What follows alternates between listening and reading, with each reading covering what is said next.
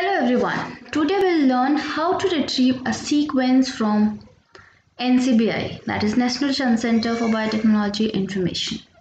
So for that, first of all we'll go to Google. As all of you know, NCBI is a open platform that can be used by anyone. So we'll type NCBI. We'll go to the home page of National Center for Biotechnology Information. This is the interface, how it looks when we enter this free database.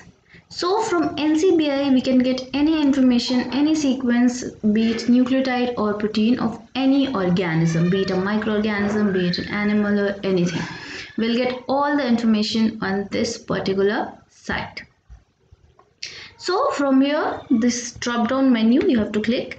Since we are retrieving a nucleotide sequence, so we'll select the nucleotide from this drop down menu. Then we have to enter the name of an organism or any gene that we want to find out, or if we have the accession number of any particular gene that we want to retrieve from the sequence, we have to write that. It is pertinent to know that this is case specific, that is the accession number that we'll insert has to be exactly same as it is submitted by the depositor. So for this I have saved an accession number, so I'll just take that accession number and then we can insert it. So this is the accession number, I'll copy it, we'll go back to that, then paste the accession number and click on the search tool. It will take few seconds to find out the information. So here is the output. So it is a 16S rRNA ribosomal gene sequence of a bacteria called Staphylococcus flavus. So you can see this gives a complete information, a detailed information about that organism. That means it tells you what the organism is, then what is this accession number is for. So this accession number is for the 16S rRNA gene. It also gives the other information, who submitted the sequence, like the authors who submitted the sequence, and if this paper is published, what is the title of that paper, then in which journal it has been published. Then it also shows it's a direct submission, it shows you the date when it was submitted and the laboratory from where it was submitted.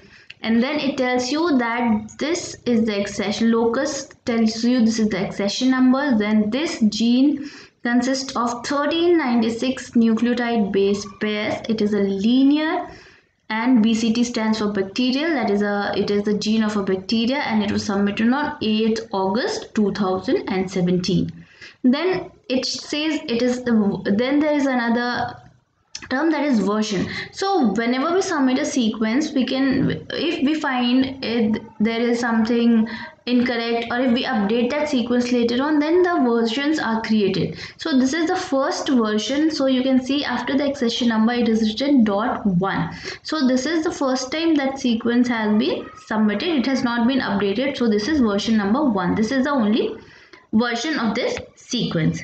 So we can come at the bottom, and here you can see that there are some alphabets written. So these are basically the DNA nucleotide sequences. We all know that nucleotide sequence consists of 80 GC. So this is the nucleotide sequence. So there are different methods by which we can copy these sequences. So but the most easiest one, we can select it from here itself, copy and then paste. Or we can do one thing, we can go here, we can click on this FASTA and then wait for the result to come. Then we'll get a sequence in the FASTA format. So what is FASTA format? It is the same sequence that we saw previously.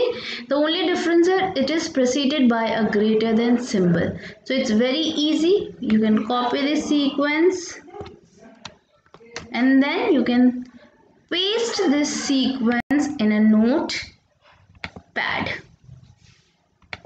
So I'll just open a new notepad and we'll paste this sequence on Control V. So here you can see I have got the sequence of 16S rRNA gene of Dissarococcus flavus. I'll save this. I'll save it on the desktop. It is the .txt file and I'll name it Dissarococcus. Save it on the desktop and it's saved. So it is very easy how we can retrieve a sequence from any data bank. Apart from this, one more thing that I would like to say, that this is a faster format which is preceded by a greater than symbol. You can also use the GenBank information. GenBank is sequence plus all the other information that we saw initially. So GenBank is a detailed information, whereas FASTA is a single information. So this is how we can copy any gene sequence from NCBI and then we can use it for any research purposes. Thank you.